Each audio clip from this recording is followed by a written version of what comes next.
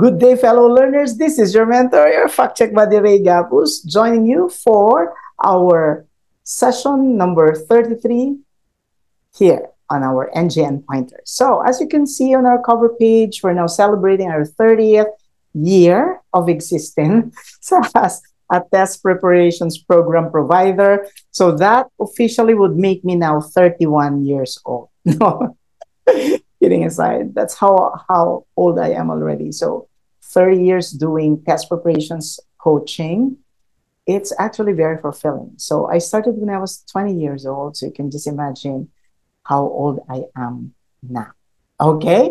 And I've taught hundreds and thousands of nurses worldwide. We're now catering to the needs of nurses in 33 countries officially. So this is your mentor joining you for this session. And let's begin with our set number 33. But before that, let's first have an inspirational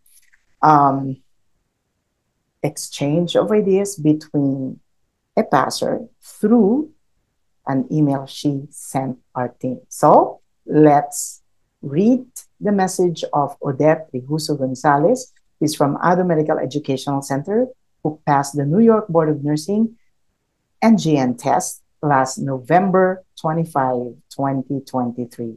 So this is her advice to everyone. For those who are asking about my secret why I passed the next generation NCLEX, it's time to say thank you to Sir Ray A. Gapuz and to wonderful and amazing RAGRS team. I took my NCLEX RN exam a couple of days ago, and my questions stopped at 125 items. Received good pop-up and pass. I attended the online comprehensive review and attended the face-to-face quick fix, dedicated myself to it. I am working full-time.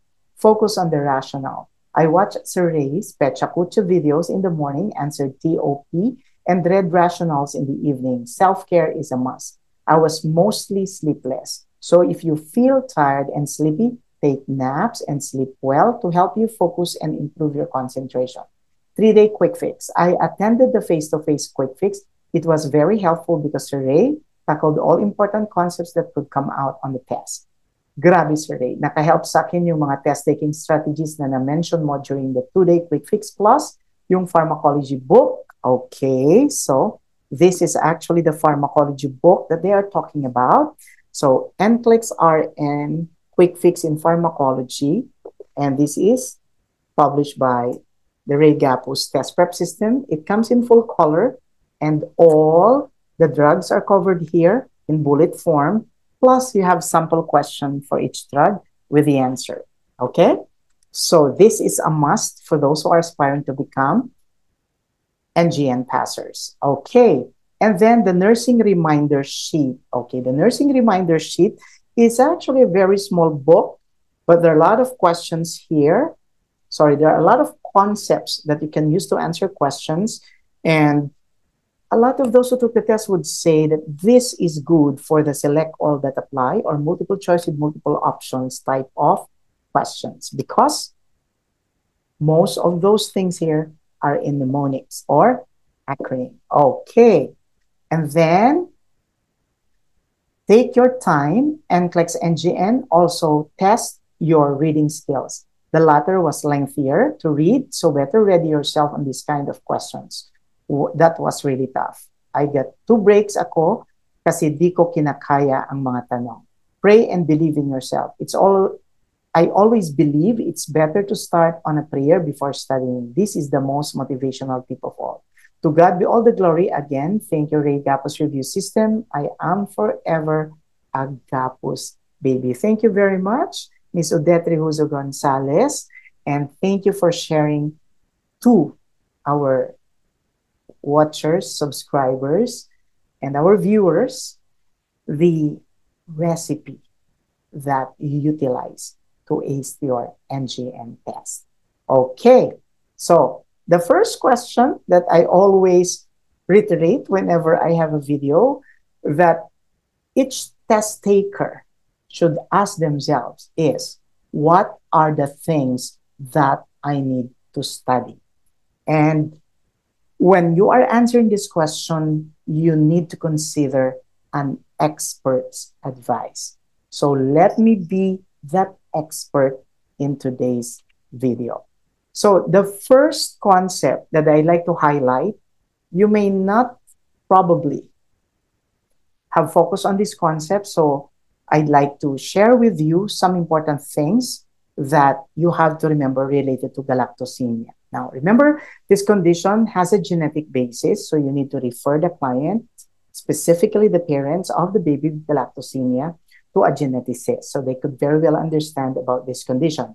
And of course, the main problem in galactosemia is that clients with this condition are unable to break down galactose, which simply means they cannot tolerate the presence of galactose in the body because they are not equipped with the processes that facilitates its metabolism, thereby potentially damaging the liver, the brain, the kidneys, and the eyes.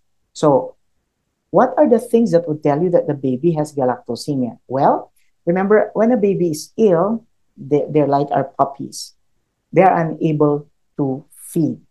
So if a child is not feeding, whether through they are unable to suck from the bottle or from the mother's breast, suspect that something is wrong. Not necessarily galactosemia, but that should be a red flag. And then, because of the intolerance, they can have vomiting and eventually lethargy, jaundice, cataracts, and sepsis. All of this represents damage to the liver, remember, jaundice, the brain, remember, lethargy, the kidneys, remember, alteration in electrolytes, okay, and of course the eyes. The patient may have cataract. Okay, now, therefore, what's the primary management? So you have to put the child on a lactose-free diet, and you have to avoid all dairy products from animals and foods with dairy products. Okay, now foods with galactose. Some examples are, well, you have your cheese, your yogurt, fruits like kiwi, okay,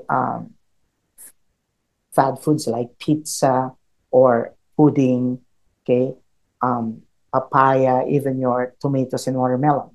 These contain amounts of galactose. So therefore, this should be avoided. Now, if you're going to take a look at the picture that we have on the screen, so how would you know that the child could have galactosemia? So focus on the drawings on the side, swelling of the brain, okay?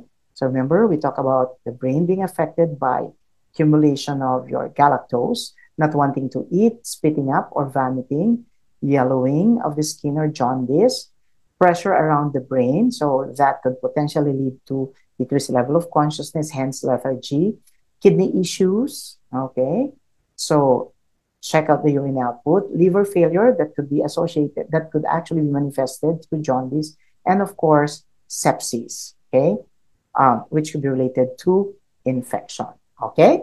Now, if you know functional concepts, like for example, you know for a fact that in galactosemia, the brain could be affected.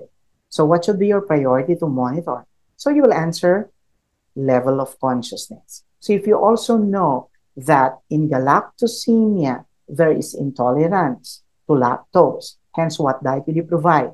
Lactose-free. And which foods will you instruct the parents to avoid giving to the child? So anything that contains dairy products. Now, if you know this, these are all your functional concepts, and this is the method that enabled a 60-year-old to pass NGN on all of these other nurses from around the world, which are now numbering to hundreds of thousands. We are now serving nurses from 33 countries and counting, okay? The next concept that I'd like to highlight would be your Spina Bifida. Now, there's one thing I'd like to share with you. Whenever a child is born with Spina Bifida, remember that the child is at risk for latex allergy. Why? because there's a great chance that because of this condition, the child will be subjected to several surgeries. And any client, it's a functional concept, that's subjected to several surgeries is considered at risk for latex allergy. Okay? And those with latex allergy are usually allergic to tropical fruits like strawberries. Okay? So pay particular attention to the association of spina bifida with latex allergy and to the dietary modification that is necessary to address the conditions. Okay? So your spina bifida is a form of neural tube defect that could be associated with a deficiency in folic acid. Now, I'd like to highlight two things about folic acid. One, the common source of folic acid is your green leafy vegetable. Now, how much of folic acid is needed per day? Well, for non-pregnant clients, you need 400 micrograms. For pregnant clients, you need 600 micrograms. Now, if a patient is taking folic acid supplements, you have to ensure that the patient knows that they should not be taking their folic acid supplements with tea, because your tea decreases the absorption of folic acid. Okay?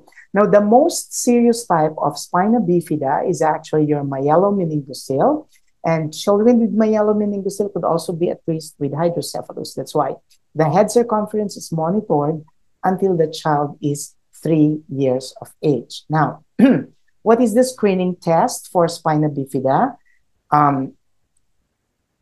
Aspiration of amniotic fluid, and this would entail testing it for the alpha fetoprotein levels. A high level of alpha fetoprotein could mean that the baby could be having spina bifida.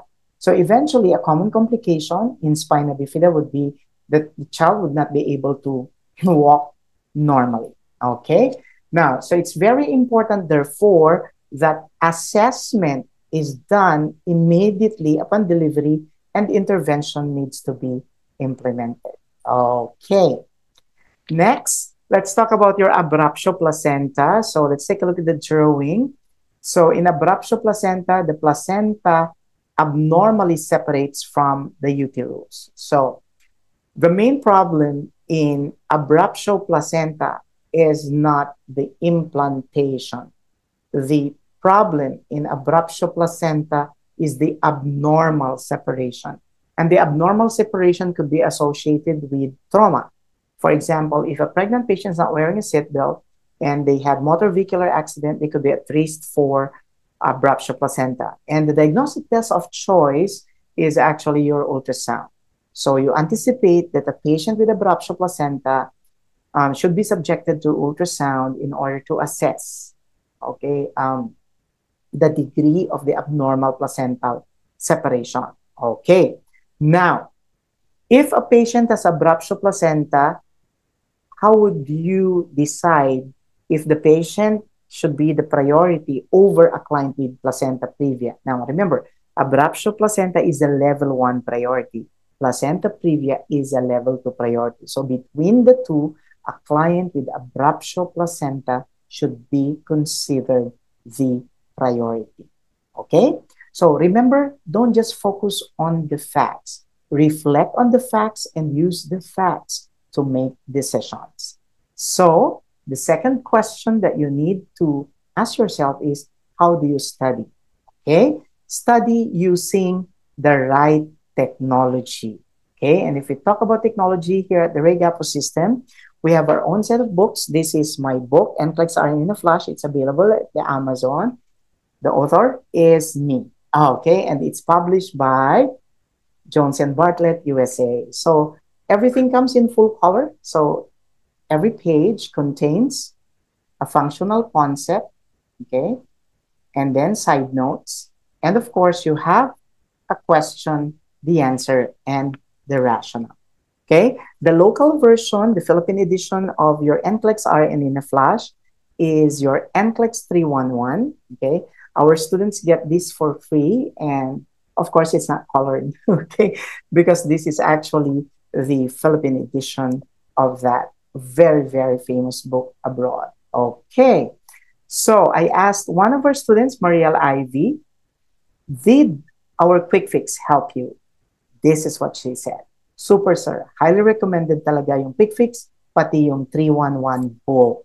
Okay? Now, this has been considered as the holy grail for NGN passers. Okay? And then, this is what she says, paulit-ulit din ako sa YouTube nyo. So, may I invite you to please do subscribe and watch my videos. I get to update my YouTube channel every week. Okay, so it's entitled NCLEX Gapuz Mentors. You have all the videos here, and the updates are being done on a weekly basis. Plus, may I share with you our quick fix course shells. So if you want anytime, anywhere learning, this is the way to go. You have here your Q bank with NGN questions, videos. If you are just simply lazy about reading after a very tiring day at work, so you have short quizzes, long exams, name it, we have it all. And of course, the third and most important thing that you have to consider if you're preparing for your NGN is a conducive environment. Here at the Gapuz system, we have our own simulation room and we have a conducive class size. So may I invite you to join us in our next generation NCLEX RN Flex, the most flexible test prep class for the NCLEX RN. The fee starts at $3,499 and it includes your choice of live face-to-face class, live virtual class, on-demand unlimited video recorded lessons, your QBank and 3 books, plus your NGN strategies. Okay? So once again, this is your mentor, your fact-check buddy, Ray Gapuz at your service and saying thank you for the trust. See you in my next video.